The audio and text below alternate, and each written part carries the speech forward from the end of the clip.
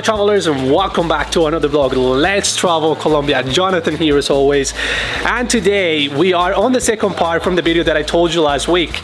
We are in Ayurveda, which is a place about 15 minutes from Manizales, going from Manizales to Medellin, and we're gonna do some pretty amazing experience that I'm gonna be telling you on the video. And one of the things that I know is I'm gonna be pretty much a new person once I get out, so follow along because this is gonna be amazing.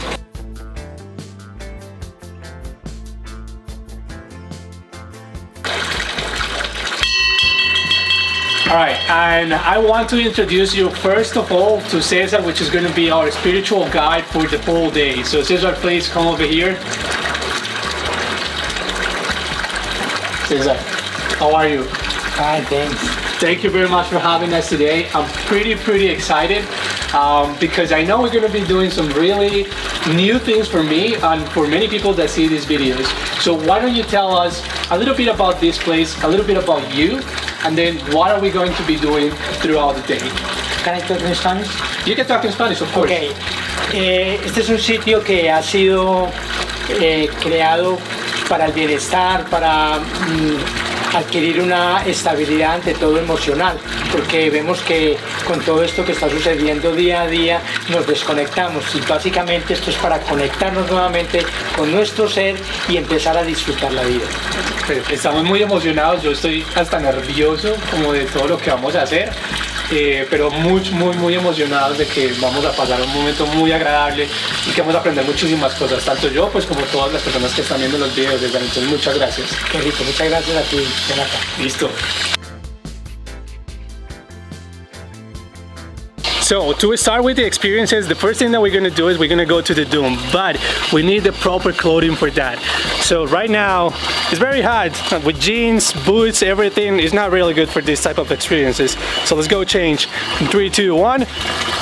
Boom! And we are all ready, comfortable, fresh, and ready to go. So let's go to the dome to make that experience first.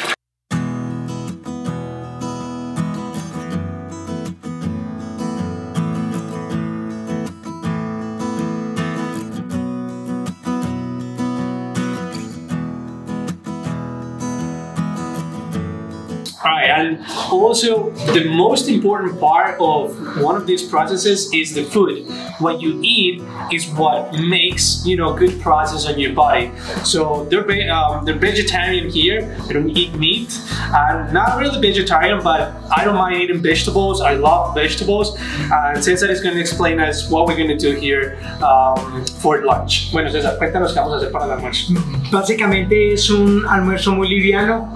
Aquí tenemos una sopa que siempre incluimos en Ayurveda, los alimentos que ayuden a las 3 constituciones, a cualquier tipo de persona, que llamamos dochas. Entonces siempre se incluye el zucchini, el calabacín, la sidra, chayote o guatila, que llamamos en otros países, la remolacha, y se utiliza bastante constante el garam masala y la azafétida, que es el guisante que le da el toque hindú, como ese toque tan agradable, picante, porque es una gran mezcla de muchas especies, como llamamos, por ejemplo, aquí lleva pimienta negra, clavo de olor, canela, el comino y una serie de especies que realmente son los que realzan eso que usted dice.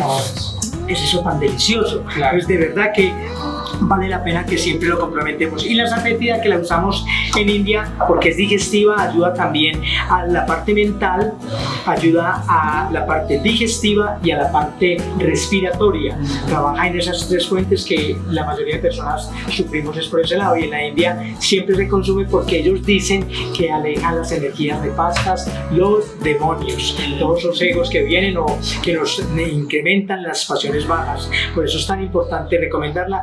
Yo aquí la utilizo bastante porque en Ayurveda la estudiamos para el espasmo muscular, para problemas de epilepsia, para problemas digestivos, como dije antemano, todos esos gases, porque cuando no salen, pues lógicamente ellos se encajonan, se encasillan y se convierten como en el tipo lumbago o espasmo. Es muy importante también tenerla y da un sabor espectacular. Para los gases se utiliza antes de consumir todos los granos, los frijoles, los garbanzos, las lentejas, se utilizan un guisante relajarse y ya no dar esa parte de distensión abdominal como inflamado, sí, me siento eso. Entonces es muy importante. Y aquí ya la ensalada, que lógicamente siempre usamos eso, una ensalada igual, tiene berenjena, apio, como nombramos el chayote, también tiene pepino combro, y ya después pasamos al guisante, que ella está preparando el guiso allá y lo hacemos como una especie de mezcla. Siempre va pimienta negra un poquito incrementada, que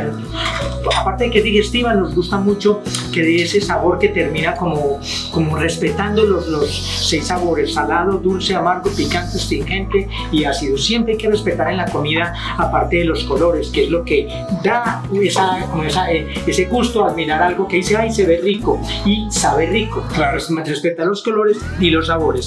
Entonces ahora hacemos como una especie de sofrito y que queda una ensalada tipo chop suey.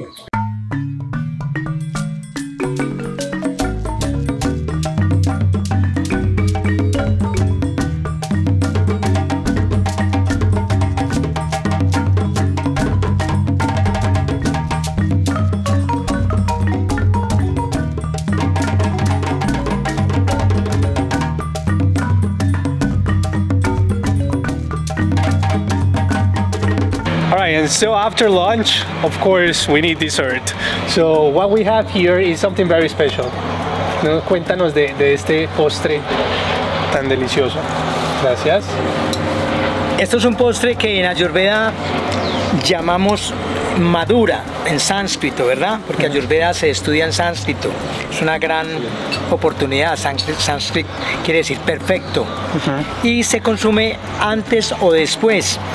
En la India siempre juega un papel importante los frutos secos. Sí. Todo, y la buena combinación. Depende del docha de la persona o la condición que tenga, se le dan de unos y se le quitan otros. En este caso, este es para todo tipo de persona. Lleva chocolate oscuro al 75, lleva semilla de calabaza, almendras sin cáscara en slides, lleva macadamia, lleva, esto es otro delicioso manjar que llamamos guk, que es de rosas con caligeri, que en Ayurveda quiere decir una miel especial y da muy buena digestión.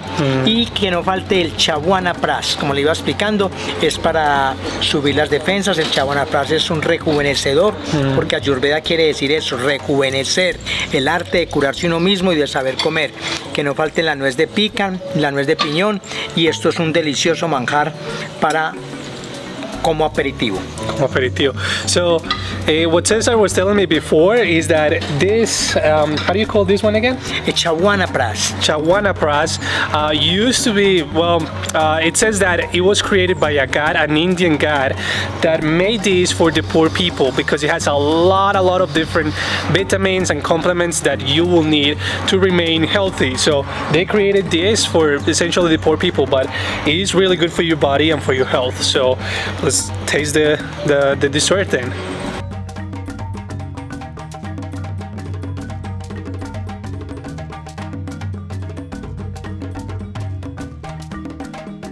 And we were not expecting to have so much fun and to do so many things right here in Natuveda.